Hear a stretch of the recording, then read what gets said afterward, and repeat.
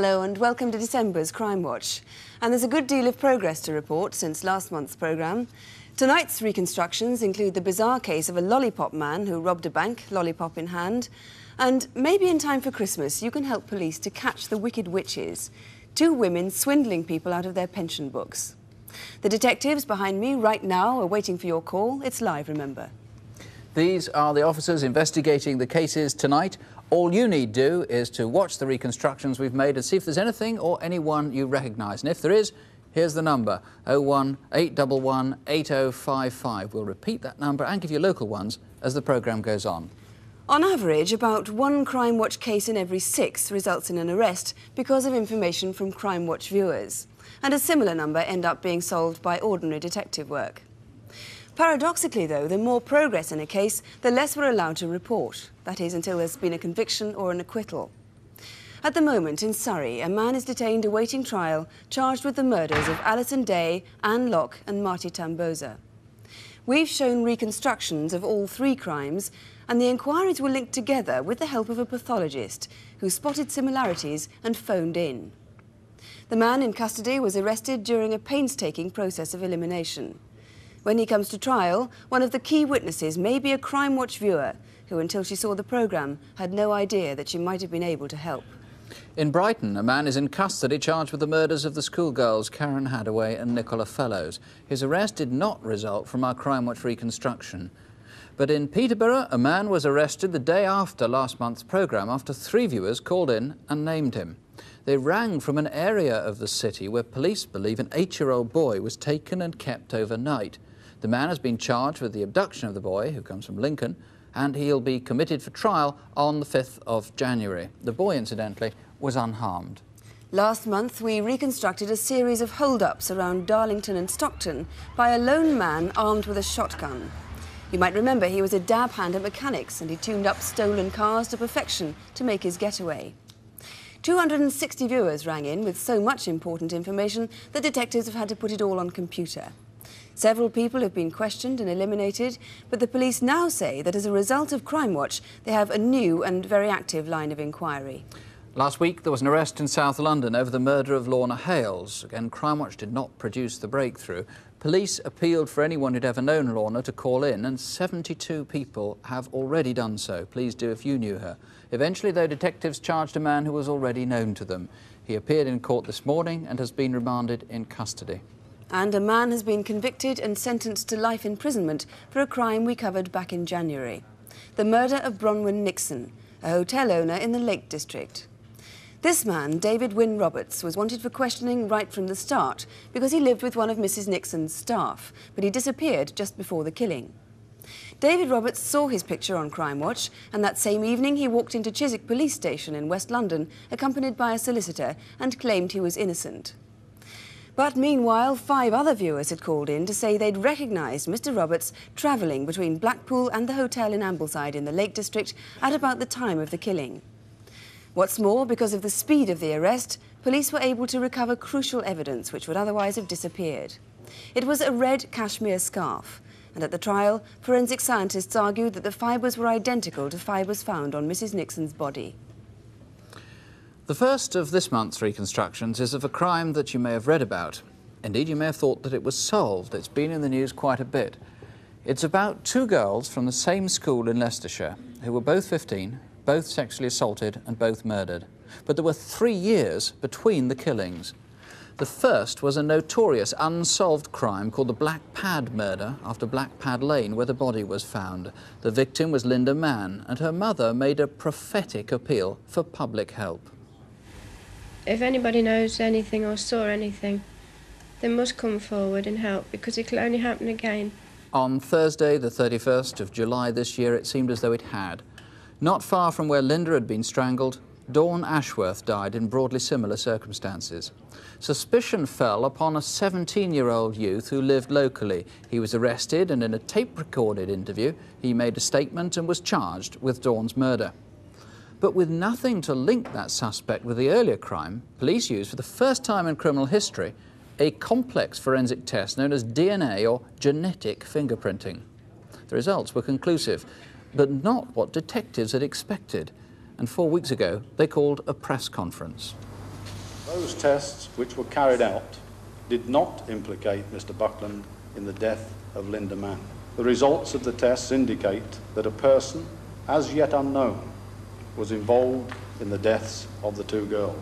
In other words, whoever sexually assaulted Dawn Ashworth was involved in both murders, and unless he's caught quickly, he could endanger someone else. What follows is a reconstruction of Dawn's final afternoon in her home village, Enderby, near Leicester. It's summer holidays, and Dawn is helping out at the village newsagents. You got my wages?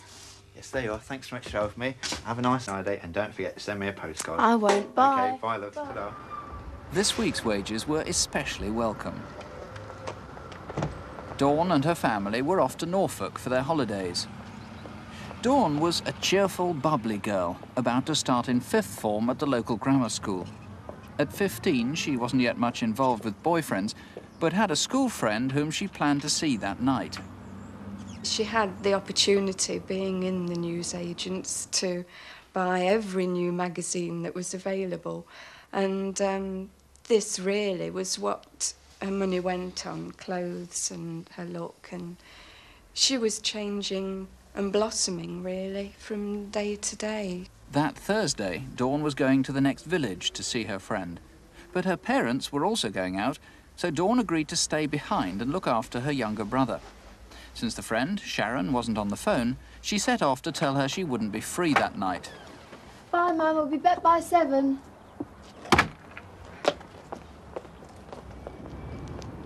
Dawn was seen on her way at about 4:15. Hi. Tony and Leslie were friends from school. This is £10 Lane, which goes to Narborough. It's paved and lit at this end. But where it meets the M1, it narrows and eventually peters out into a track. At this point, Dawn had to make a choice. She could go either left across the motorway on the footbridge and go past the radiator works down to a dual carriageway, or straight on and down the track. I always used to say to her, now, I would hate to think of you coming down here on your own in an evening. And I always used to impress on her, you should always use the footbridge. Always go over the footbridge that way. But, as I say, it is a shortcut, and it was a nice day. And it is a well-used route, there's no doubt about it.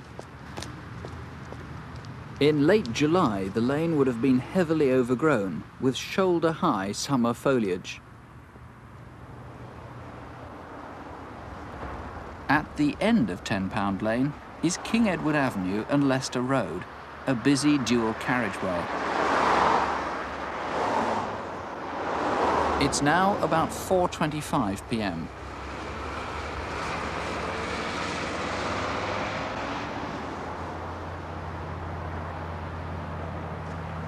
Through the hedge, and Dawn would have been straight into Carlton Avenue, where Sharon lived.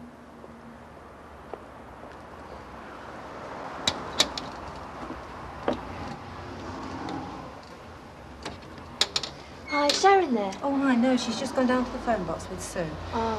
Perhaps you'd like to try Sue's house. All right, thanks. Bye. Bye.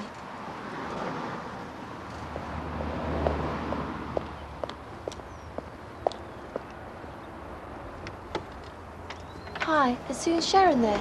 I'm sorry, love, they're not here. They've Oh. probably gone for a walk to the village. Why don't you go and look for them? All right then, thanks. Bye. Bye. Mrs. Alsop is the last person we know who spoke to Dawn, though from the kitchen in number 8, Mrs. Walker saw her pass by. It seems Dawn decided not to go searching in the village, but to head straight home. A motorist saw someone who looked like Dawn going back across the dual carriageway towards £10 Lane. The time was now 4:40. From here, it's 15 minutes walk to home. It was a lovely July late afternoon, though there was a shower at about this time. Dawn got within 100 yards of where the track becomes an open pathway.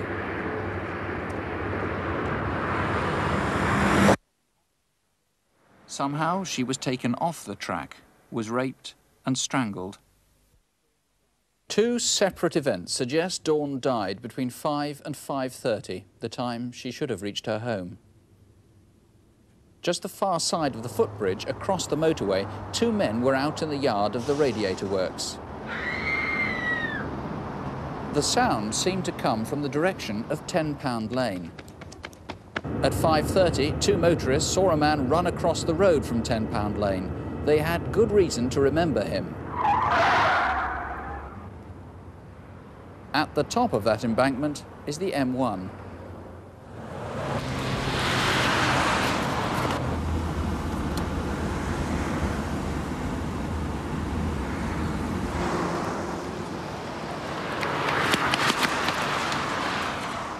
Tony Painter, it's not often you see someone racing across 6 lanes of a motorway, let alone a dual carriageway. Certainly not. That youth's actions were strange to say the least. 6 lanes, just short of junction 21 on the M1, which is the turn for Leicester. A pretty distinctive youth, about 20 years of age, late teens at least. He was 5'10", quite athletic to get up that embankment as he did. And has been described by the witnesses. If anybody saw him at all running across the M1 junction 21, you want them to call you? Certainly. Now, there was another guy apparently seen pushing a motorbike on the dual carriageway, not on the B4114.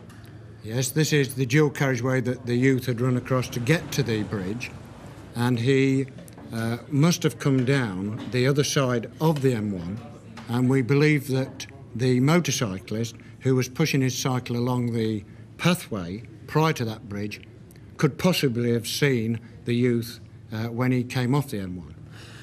Now, as the name implies, Crimewatch UK is a national programme, but to be blunt about it, it does seem quite likely, doesn't it, if not almost certain, that this killer is a local man. There are certain aspects of both the incidents that would tend to lead to that supposition, yes. That being the case, there must be husbands who are suspected by their wives. It's a tragic circumstance, but there must be people who have suspicions about sons, about husbands, about cousins. Yes, we understand that. And my appeal tonight is that the decision to let me know that they suspect a relative is an extremely hard one to make. But we've now had 2 murders in 3 years, and there's a distinct possibility that this man may strike again. And I ask any person who is shielding or suspects that a relative is involved to take that into account and to let me know. I'm sure that probably someone will have suspicions and they may be unfounded, but I wish to assure them that the information they give us will be in the strictest confidence. Superintendent Painter, thank you very much indeed. If there is anything you can do to help, please ring us right now. The number in London is 01811 8055. That's 01811 8055. Or you can ring the incident room at Enderby. That's on 0533 482 400. That's 0533, the code for Leicester, 482 400. It leaves a tremendous gap. It's not only a daughter that we've lost, but personally I've lost a very good friend, and that's what I'd brought her up to be, so that she could come to me with anything at all. And it's that friendship, really, that I miss more than anything. Dawn Ashworth's mother, please do help if you can. Well, now for Incident Desk, where we invite police officers to appeal to you directly. Tonight, news of arrests in Liverpool in a fraud case, how a stolen speedboat made its way home to Aberdeen, and in Hampshire, the show dogs who've been kidnapped from their kennels. Here are Constable Helen Phelps and Superintendent David Hatcher. First news from last month. £36,000 worth of travellers' cheques were stolen in Hartlepool and cashed at banks from London to Glasgow. Following calls to the programme, a man has been arrested in Liverpool. We're still anxious to identify this man, though. We think he comes from Merseyside, but he might be anywhere in Britain now. And you may remember that last month they had me outside Television Centre in the pouring rain with a speedboat similar to one stolen from near Aberdeen. Well, it was worth it. 6 days after the programme, a viewer found the boat in woods near Blaydon, as in the races. It's now back with its owner in Scotland, who's delighted. He's just hoping the trailer and engine turn up soon so that he can actually use the boat again. Our first case this month is a murder in North London. Thomas Walker, who's 61, lived alone in Holloway. On Tuesday, September the 9th, someone got into his home, beat him up and tied him to a chair with lamp flecks. As a result, Mr. Walker died of a heart attack. That afternoon, a neighbour saw a man talking to Mr. Walker on his doorstep. He was in his early 20s, stocky and with brown hair, and he's never been traced. The other clue comes from this lamp. Forensic experts took a photograph of a shoe print from the base of it. We now know that that print is from a size 6.5 high-tech Gold League squash shoe, and it was a fairly new one. Now, High-Tech sell thousands of these a year, but one of their wholesale outlets, South Sun and Whitcomb in North Down Street, is just at the bottom of Caledonian Road, where Mr. Walker lived. Detectives believe that there's just a chance that the killer may have bought his shoes direct from that warehouse, because since August they have sold just 10 pairs direct to the public, and 3 of them were size 6.5. It's a long shot, but if we could trace the 10 people who bought Gold League squash shoes from South Sun and Whitcomb, it could be crucial. Next, a massive series of cheque frauds which have lasted 5 years, covered 7 counties and cost the banks and indirectly their customers £1.5 million. Already 33 people have been charged in connection with some of these offences. Since 1981, more than 800 cheque cards have been stolen, mainly in the southern counties and often at popular beauty spots such as Beachy Head, the South Downs and Windsor Great Park. The thefts have often been in car parks and from cars where there's a handbag or case visible. The cheques were generally cashed in small shops in London. As part of this operation and the inquiry into a number of other serious offences, we'd like to speak to this man. He's Paul Cassidy. This was taken on a recent holiday on the Costa del Sol. He uses a variety of surnames including Wilson, Wigley, Goddard, Lowe and Edwards, and this is him in a London hotel. Paul Cassidy is dangerous. If you see him, don't approach him. And if you know where he is, ring us now. And a miserable crime next. 2 weeks ago, a caravan was stolen from outside this house in Aylesbury. The caravan belonged to Barry and Adele Crane, who are both permanently confined to wheelchairs. Caravanning was the only way they could take a holiday alone. Over the last 10 years, they've been all over the country and abroad to France and Belgium. The caravan that's been stolen was a new one, an Award TriStar. It's cream with blue coach lines and bubble windows. There's a chassis number. And it had a couple of unusual features, since the Cranes made special alterations. The door had been made wider, and they'd converted the inside to take a wheelchair. The Cranes told us that with 2 years of repayments still to go, they now won't be able to get away in 1987 or 1988. We found that speedboat last month. So give us a call if you have any ideas about the caravan. Finally, an unusual but growing crime. For some years now, there's been evidence that top show dogs are being stolen and shipped abroad. The specialist press has had some reports of a trade in show dogs to countries as far as Singapore and West Africa, and it seems some of them may well have been stolen. The thefts seem to fall into 2 categories. Guard dogs have been a particular target.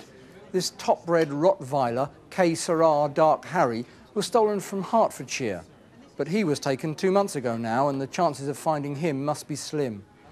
But there was a theft of some show dogs, the other main victims, just 2 days ago. These gorgeous Saluki puppies are just 6 weeks old, and on Tuesday, 5 out of a litter of 7 were taken from their kennel. The owners, Mr. and Mrs. Copperthwaite from Hampshire, this is them with the puppy's grandfather, had fed them at 8 p.m, and by 9 they'd been removed. This sweater was dropped outside their house. It has scorch marks on it, and we're sure it was dropped by the thieves. And a final point of appeal.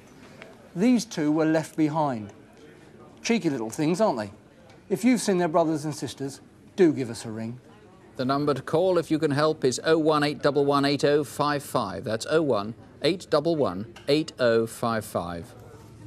Our next reconstruction is not the sort of crime that makes front-page news, but it's greatly distressed and upset a lot of elderly people across the home counties and in the Midlands and in the West Country. Over the past 3 years now, more than 120 people have been persuaded to part with their pension books on their doorsteps by two very plausible, bogus social security officials. The pair arrived in Bristol towards the end of last summer.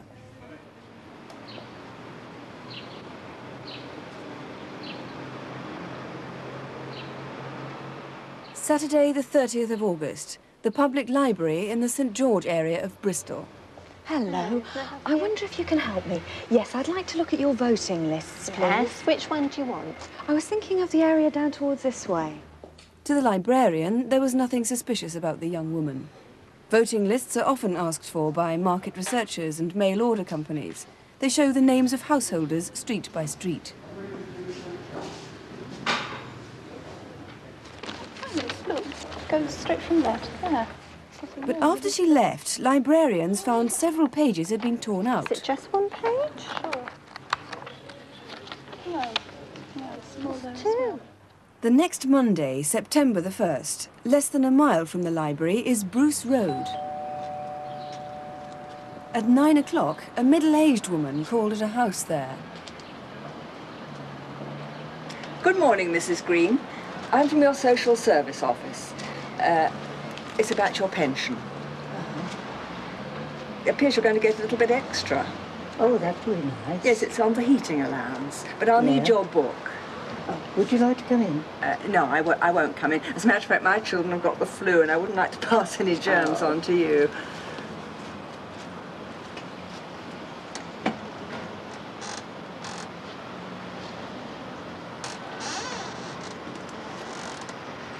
Thanks very much. I'll take this down to the office. You should get it back tomorrow, but anyhow, Wednesday at the latest. All right? Yes. Goodbye. 20 minutes later, a few streets away. Good morning, Mrs. Wilson. I'm from the Social Security. It's about your pension. You're going to get a bit extra. It's on the heating allowance, £1.11. Oh, that's good, then. But I'll need your book. Must you? Oh, yes, I'm afraid so. I think you better come in, then. No, I won't come in, thank you very much. I'm just getting over a touch of bronchitis. I wouldn't want to give you a germ, would I? Vera Popel in Heath Street was another victim, and there were two more that morning. DHSS investigators now believe the Bristol offences were by two women who'd been operating together for over 2 years. They started in London. In 1984, there were 48 identical incidents. Then, in 1985, they moved further afield, 26 more as far as Peterborough and Reading. And this year, another 46 cases from Coventry and the Midlands down to the south coast. And now it seems the same two women are trying another, more shocking method. This is Colchester General Hospital in Essex in August. Good morning, Mrs. Adams. Good morning. I'm your social worker. Oh. Yeah. Now, Dr. Elliot asked me to call in and see you to see if there was anything you wanted. Well, I could do with a clean nightie and perhaps another vest, if you would. Yes. I shall need your keys. Oh, would you mind passing my purse? Okay. Thank you. Do you know where I live? Yes, I know your house. Thank you. Right. Well, I should be able to get these back to you within a day or two. Will that be all right? Oh, yes. Very well, then. Bye-bye. Bye-bye, thank you.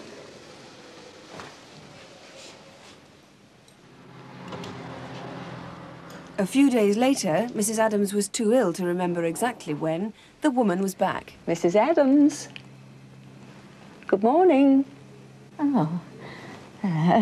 How are you today? Oh, not too good. Well, I bought your clothes for you. Oh, thank you. And a little bit of good news. You're going to get a little extra on your heating allowance, so your pension will go up. If you could let me have your pension book, I'll take it and get it adjusted. Thank you. Now, don't lose it. No, I won't. But you should get this back in about 3 days' time. Oh. Is that all right? Yes. Bye-bye. Bye-bye. Oh, there is one other little thing. It's my daughter's birthday soon. Do you think you could post her birthday card in the box outside? Of course, dear. Oh, there we are. Bye-bye. Thank you. Bye-bye. The card never arrived. There have been similar incidents in other hospitals in the south of England. And these are the places where the stolen pension books have been cached, usually in sub-post offices well away from where they were taken and several weeks later. Generally, it's the younger woman who picks up the money. Hello. I've got my grandmother's pension book here. Yeah? She's come to stay with me and she hasn't been well, poor thing, so she's not been able to get out. I've signed the back of the pension book. Yes. You can see there's 6 weeks' money there. You have to fill up a form. Yeah, the change of address form. Yes, I've got that here. Right. That's 200. All right. 10, 20, 40. 240. Thank you very much.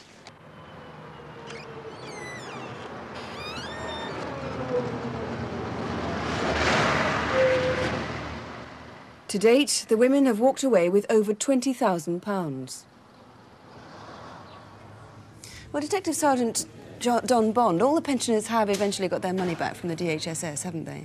Yes, no one's actually lost any money. But of course, they've all been through quite a traumatic experience. They've grown up in an age when they trust people, and they now find that people aren't that trustworthy.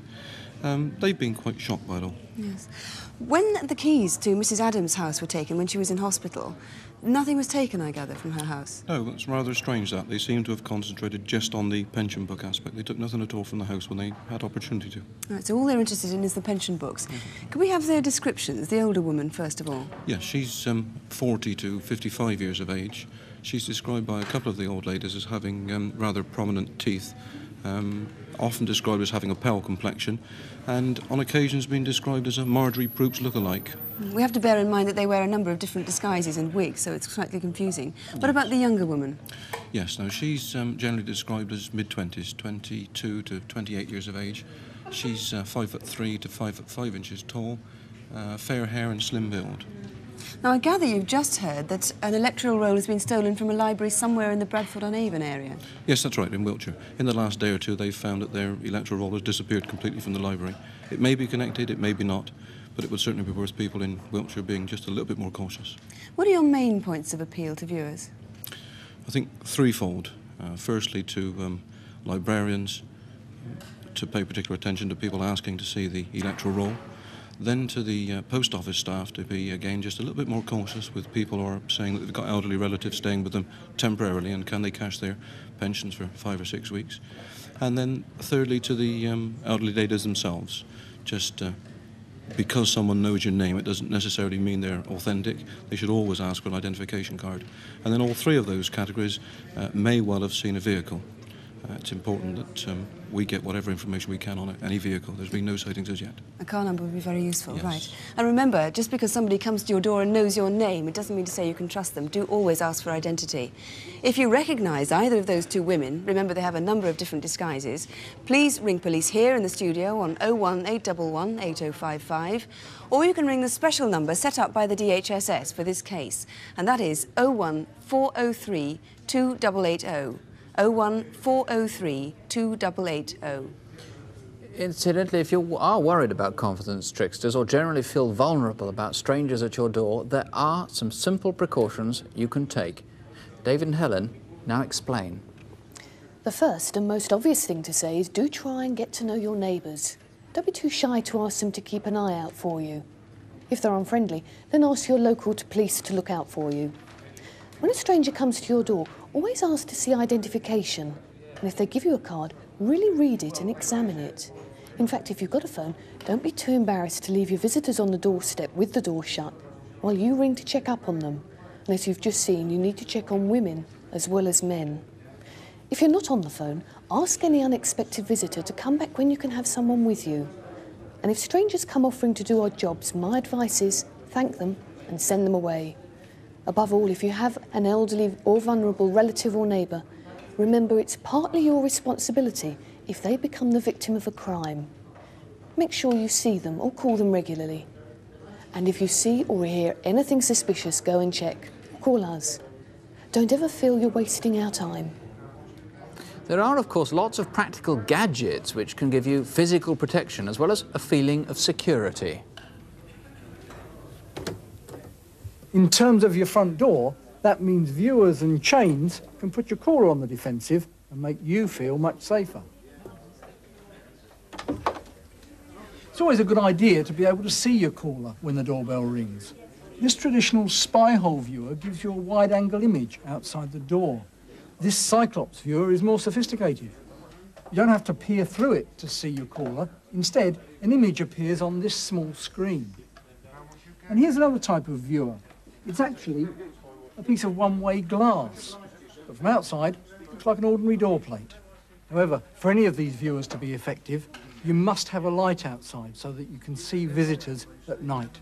And if you do decide to open the door, it's always a good idea to have a door chain or a door limiter fitted. They both perform the same task and prevent the door being opened more than a few inches. When the door's closed, the door limiter also doubles as a sturdy bolt. Finally, why not establish a special ring or knock that friends or neighbours can use? But always use your viewer, and remember, you don't have to let anyone in if you don't want to. Well, in most parts of the country now, there are schemes to help people who might not be able to afford any of the new locks or equipment they might need. Many of those schemes offer locks at cost price and free fitting. The crime prevention officer at your local police station will tell you everything you need to know, absolutely free. Our final case tonight is a daylight robbery in which the bandits were armed with pistols, a shotgun and a lollipop. But it was no joke. A large gang was involved, perhaps half a dozen men, and the getaway through city streets was almost as violent as the robbery itself. Detectives on the case, some of whom are here tonight, hope that other villains will help identify the gang. The robbery was on a Tuesday, exactly 1 calendar month ago, Tuesday the 18th of November. But our reconstruction begins 1 month before that. It's in the Hyde area of Manchester.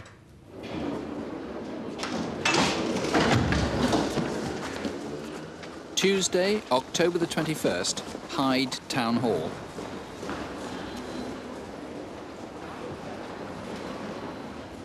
The public corridor there overlooks the Royal Bank of Scotland in Corporation Street. A witness vividly remembers 2 men loitering there. It's about 10:45 in the morning.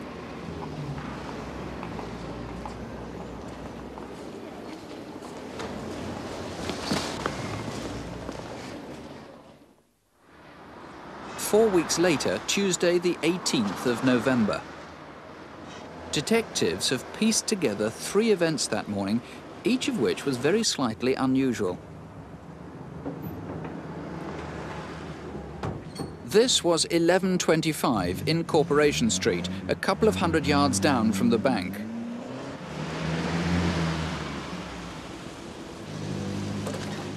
This was a few minutes later in Water Street, where there's another entrance to the town hall.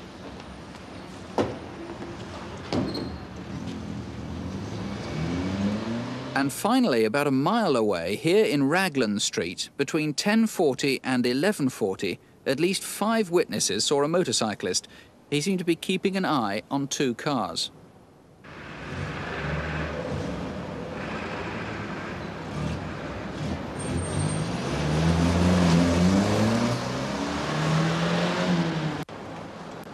It's 11:30.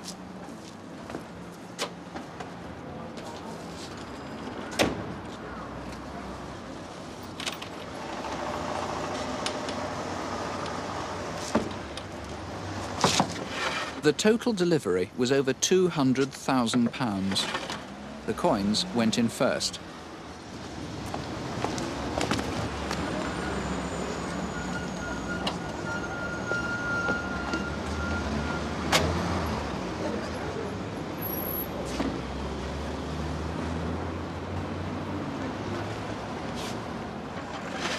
The boxes of notes contain £25,000 each.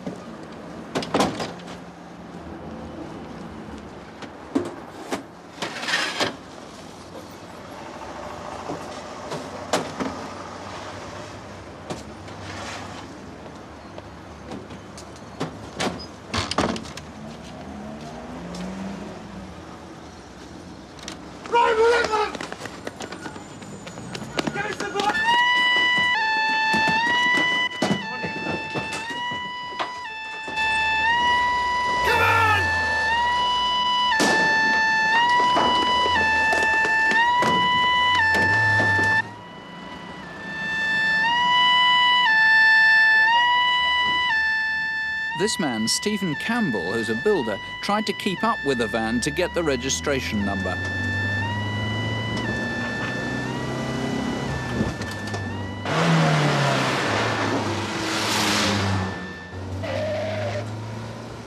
What seemed to be a gun brandished at him slowed Mr. Campbell down.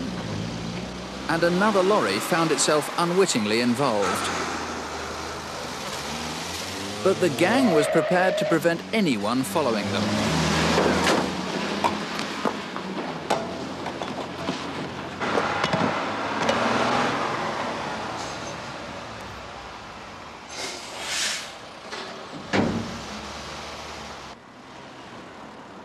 Adamson's industrial estate.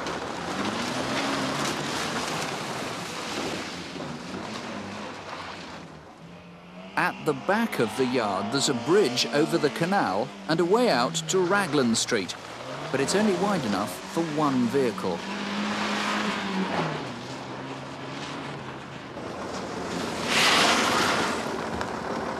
Move it! Move your lorry! Move it! Come on, get out! Move it! Move your... Back! Come on, get it out! Back! Come on!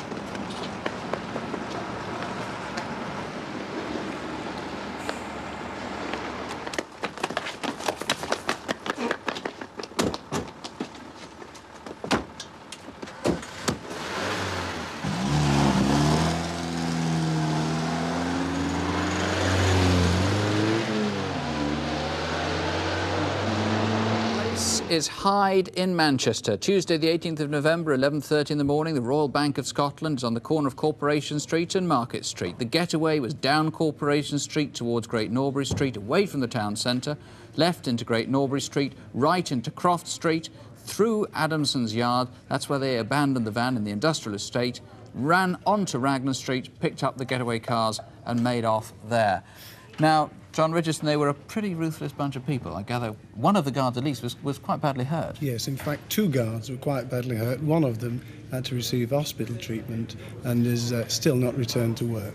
Now, we've got some descriptions. We saw a fairly good close-up, in fact, of the reconstruction of one of them, which is a good indication you've got a good description. What was he like, the lollipop man? Yes, the lollipop man. Well, he's described as between 28 and 35 years of age. He's slim, and he was had a moustache. Now, he looked fairly similar to a guy seen a month earlier in the town hall, looking as though he was sussing out the bank. That's correct, yes. We feel that this particular man may, in fact, be the man that took the part of the lollipop man on the raid. Now, here we see them side by side, and through the magic of video fits, we can change them so that we can put the disguise on the left onto the one on the right, and there are obvious similarities. Always dangerous to draw too many conclusions from that, though. Here in front of us is the lollipop that I'm sure lollipop people must hate these being called lollipops. Where did they get this from? Well, we don't know. We've not found the owner of it. Right, so if anybody knows where this comes from, I gather it's 5 years old or so, at least. Correct. Well, it's said that... it's an old type. That's correct, because the modern ones have a plastic pearl. Right, now all these are bits and pieces that were found. These were the glasses he was wearing. Those were the glasses worn by the lollipop man and were subsequently found in the getaway red transit van. Where were these found, the balaclavas and these plastic gloves? These were found in Throttlebank Street in Hyde, about half a mile away from where the robbery occurred. Right. Perhaps the most important clue, two of these were stolen. These are the Securico cash boxes. £25,000 in each one, That's correct, yes. That's a replica of the two that were actually stolen during the raid. Difficult to get rid of these things? Yes, and I would appeal for anyone that may have found one of these to come forward. Right. These are quite reckless and dangerous people. There's been another robbery this week, in fact. Somebody was hurt in that. Clearly somebody else is going to get hurt if they're not stopped. If you can help in any way, there is a substantial reward. There really is, £10,000 if these people are caught. Here is the number, 01811 8055, or you can call the Manchester Police direct on 061 330 8321. That's 061, the code for Manchester, 330 8321. Before we go, here's your last chance this year to see if you recognise someone you know on Crimewatch. We have some photos processed by the police from negatives they found in this Pentax camera here. The camera has almost certainly been stolen. Was it yours? Or is that yours? Or is that you on the right? Well, if you recognise the baby or the father, if that's who it is, give us a call and you can have your camera back. This is the number, and the lines are open until midnight. 01 811 8055. And if you're one of those who say all babies look the same, OK, well, it's obviously not yours, but if it is your daughter or son, who knows, please give us a call. There's the number. And incidentally, would the man who rang on the Dawn Ashworth case and said that he was the one that ran across the M1 motorway, please call again, as you said you would. Ask to speak to Superintendent Painter. Superintendent Painter, you'll be put straight through. It will be, of course, in confidence. All the local numbers are on CFAX. They're on page 186 there. Our address is Crimewatch UK, BBC Television, London W12 8QT. There it is. We'll be back, as always, to tell you what calls we've had in an hour and a half from now. That's Crimewatch Update at 11:30. If you can't stay up till then, we'll have a very, very happy Christmas. If you're a criminal or a driver, please don't spoil someone else's. Whatever happens, don't have nightmares. Do sleep well. Good night. Good night.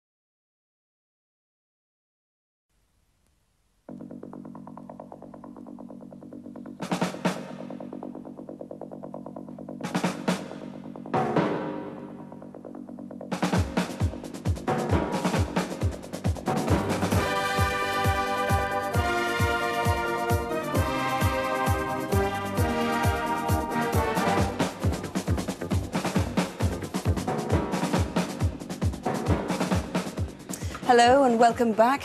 Detectives here have been taking some very valuable information on the phone since we came off the air, and it looks as though we have some particularly important calls on the Dawn Ashworth case. For that, Nick. Indeed, that was our first reconstruction tonight, the final hours of a Leicestershire schoolgirl, Dawn Ashworth. On Tuesday, July the 31st, she was walking home just half a mile from where another girl had been murdered in 1983. Dawn was sexually assaulted and strangled. It was a quarter of a mile from her home. Now, soon after she was last seen alive, two motorists saw a blonde youth sprinting across Leicester Road. Now, Attorney Painter, I gather someone who claims to have been that man has phoned. Yes, one of many phone calls is from a youth who alleges that he was, in fact, the person that ran across the motorway. He has rang off. He said that he would ring back, and he hasn't done so. I would like to say to that youth that I'm investigating a double murder.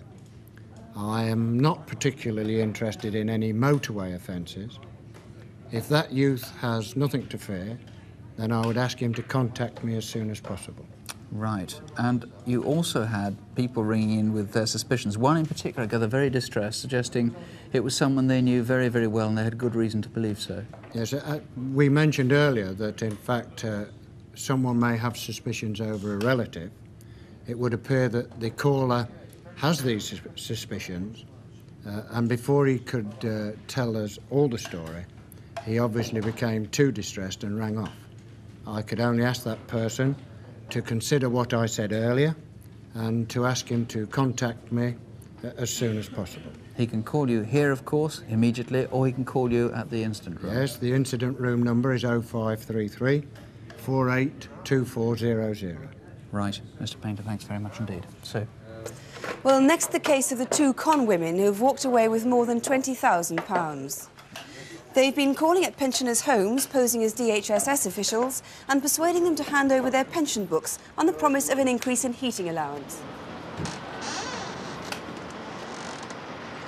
Thanks very much. I'll take this down to the office. You should get it back tomorrow, but anyhow, Wednesday at the latest. Well, Detective Sergeant Don Bond, you've just told me you've had an overwhelming response and some particular news. Yes, we've had a fantastic number of replies, almost 100 calls to this extension alone. Some very interesting phone calls, 3 from different sources, all pointing us in the direction of one person, and we should be looking very closely at them. Also some interesting information from Stevenage, where someone was in the area yesterday using this same sort of method, and we'd be interested to hear from anyone else in the Stevenage area. We'd still be interested in a car number. We've had no real information yet on cars, and I think a car number would be crucial. And can I just make a general reminder that genuine DHSS officials will always have an identification card and will always give an official receipt. Right, so it looks anyway as though we might just be closer to finding those 2 women. Promising, yes, promising. Let's hope so. Don, thank you very much. Thank you. Well, we've had 100 calls to Manchester and many more here on the raid a month ago in Hyde in Manchester. A large gang set upon a Securicord delivery, brandishing everything from pistols to, believe it or not, a lollipop.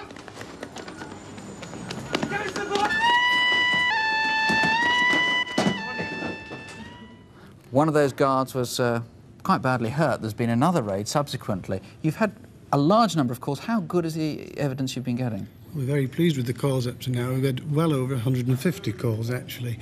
And we've got one particular line on one of the getaway vehicles, which is very interesting. Really? You're being very cagey. You're not going to tell me what it is? I'm certainly not at this stage, no. OK. We had a very, very good description of one of the criminals, the one that was brandishing that lolly that we saw in the reconstruction. Yes. Here's the video fit.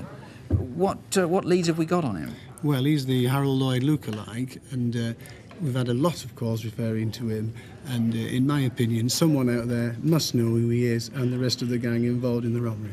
I saw that quite a lot of your leads were actually coming from members of the criminal fraternity, or former crooks. That's correct, yes, particularly in the Manchester area. Right, there is a big reward for this. There is indeed. There's a £10,000 reward, and I would ask that someone come forward if they know who has done this particular offence. Right. Let me just say, incidentally, some people have rung up saying they found the Securicord canisters in which the money was stolen. At least they've seen people with them. It's illegal to hold those, isn't it? It is indeed, yes. So if you know anybody who's got a Securicord canister, do give us a call. Mr. Richardson, thank you very much. Thank you. Well, now to find out what information has been coming through on tonight's incident desk cases, here's first David Hatcher. David, we showed pictures earlier on of Paul Cassidy, who's been wanted in connection with a series of cheque frauds, and there's been a development, I gather. That's right, yes. We've had about 20 calls here at the studio, Sue.